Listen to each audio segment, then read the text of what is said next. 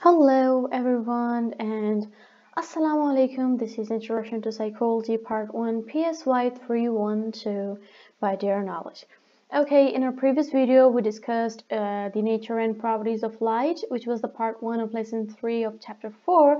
So if you haven't watched that video, I have given a link in description box, or if I haven't, in case if I forgot, do remind me in the comment section. If you need that video, I'll provide the link of that video.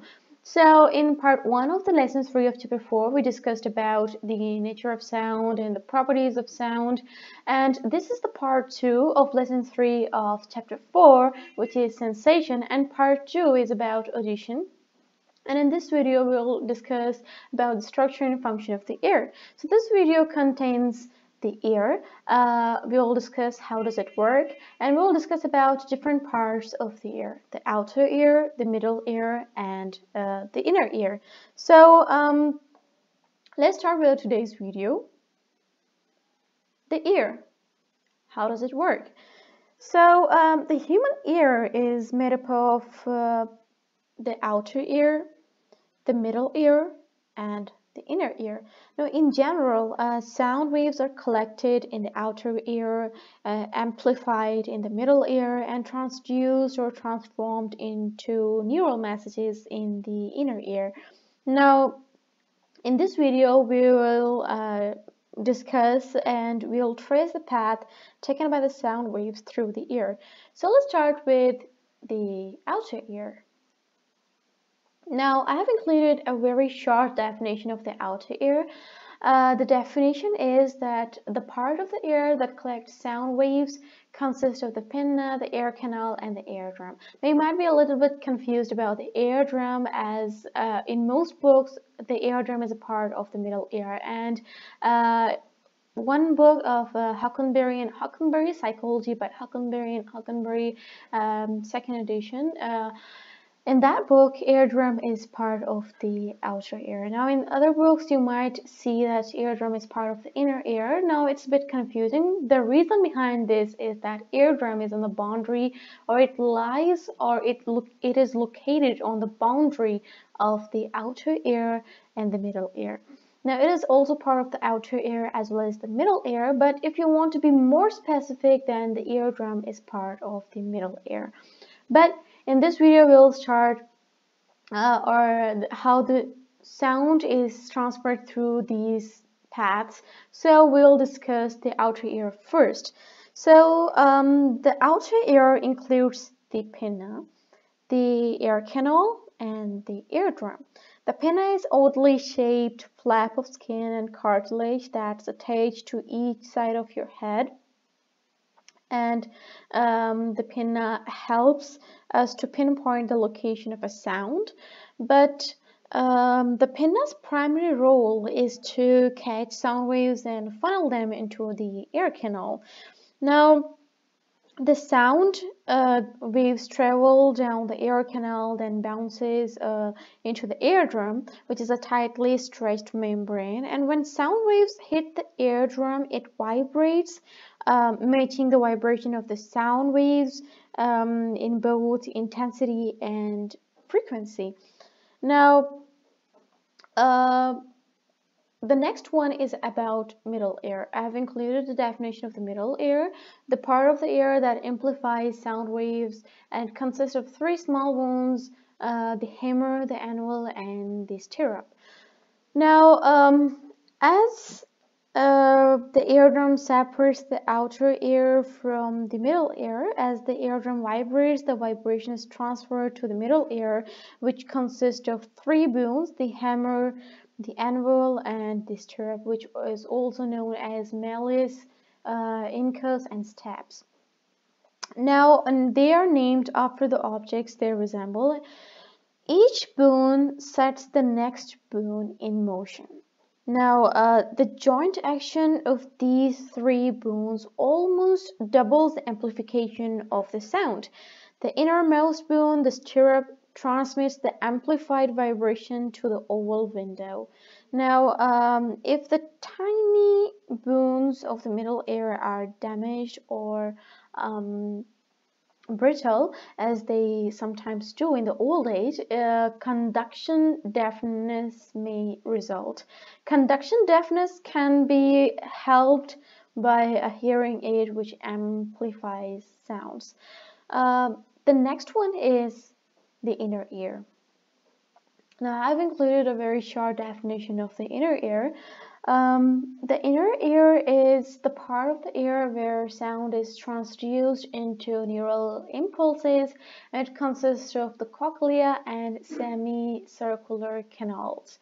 Now, this definition is taken from the psychology book of Puckenbury and Hockenbury, second edition. Like the eardrum, the oval window is a membrane, but it is many times smaller than the eardrum. Now, the oval window separates the middle ear from the inner ear. Now, as the oval window vibrates, the vibration is next relayed to an inner structure called the cochlea. Now, a fluid-filled tube that's coiled in a spiral is a cochlea. Now, the word cochlea comes from the Greek word for a snail, and the spiral shape of the cochlea does resemble a snail's shape or a snail's shell. Now, although the cochlea is a very complex structure, it is quite tiny, no larger than a pea size. Now, as the fluid in the cochlea repels, the vibration in turn is transmitted to the basilar membrane, which runs the length of the coiled cochlea. Now, what actually basilar membrane is, I've included two definitions of the basilar membrane. The first one is membrane within the cochlea of the ear that contains the hair cells. And the second definition is one of the membranes that separate the two tubes of the cochlea and on which the organ of Corti rests. Now, these are the two definitions taken from two separate books. So, these were the two definitions of basilar membrane. Now, embedded in the basilar membrane are the sensory receptors found for sound called hair cells, which have tiny projecting fibers that look like hairs. Now, I have included a very short definition of hair cells. The definition is the hair-like sensory receptors for sound found in the basal membrane of the cochlea is hair cells.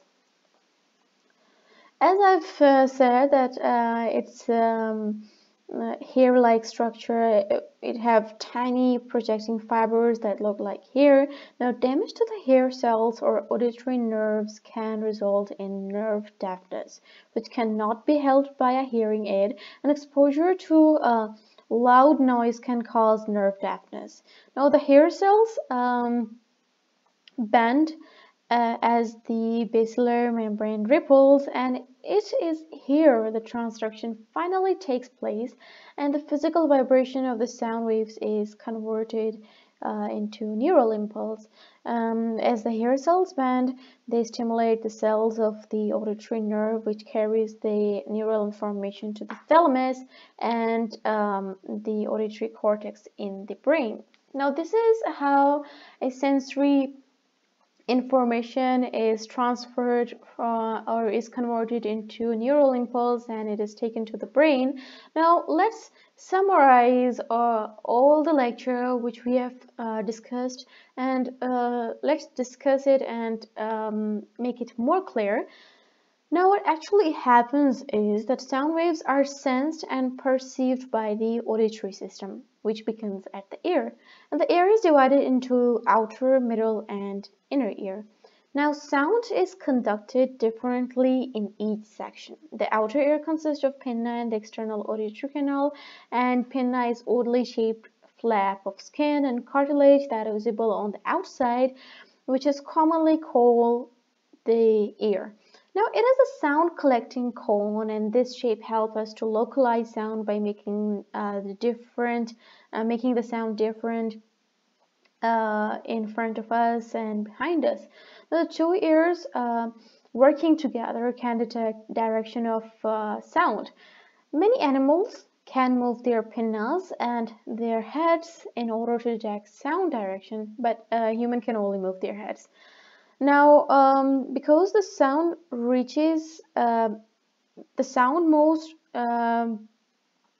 difficult to detect are those that come from directly in front or behind us, because the sound reaches your ears at the same time. Now, when we have trouble in detecting sound direction, we move our heads, and this movement helps us to move our cars relative to the sound we are trying to detect, making it easier to determine where it is coming from. And the sound waves that are funneled through the pinna pass through the external canal to the middle ear. Now, the middle ear has four main parts: the eardrum or the tympanic membrane, as I've discussed earlier. The eardrum in some books are considered as a part of the outer ear, and in some books is considered a part of the middle ear. But if you want to be more specific, then consider eardrum as to be part of the middle ear. Now, the middle ear has four main parts: the eardrum, or the you can call it eardrum, or you can also call it tympanic membrane, and the three small bones or ossicles. Now, the eardrum is a tightly stretched membrane that vibrates in response to sound. The eardrum separates the outer ear from the middle ear, and the three ossicles are the three bones connected to one another by ligaments. The Latin names of the bones correspond to their shapes. The malleus, which is a hammer; the incus, which is the anvil; and the stapes, which is the stirrup. Now, the eardrum transmits sound waves to the ossicles, which act like a lever to amplify the sound waves before they reach the inner ear. Now, the inner ear consists of the cochlea, oval window, and the basilar membrane. The oval window separates the inner ear from the middle ear, and the vibration from the stapes are conveyed to the oval window. Now, the oval window is a membrane in the wall of a spiral structure called the cochlea. The cochlea is a fluid-filled, bony, snail shell-shaped structure called the cochlea. The cochlea contains the receptors for hearing, and it is a complex structure. It is no larger than a pea size. The vibration of the oval window sends waves through the cochlea, and these waves in turn set in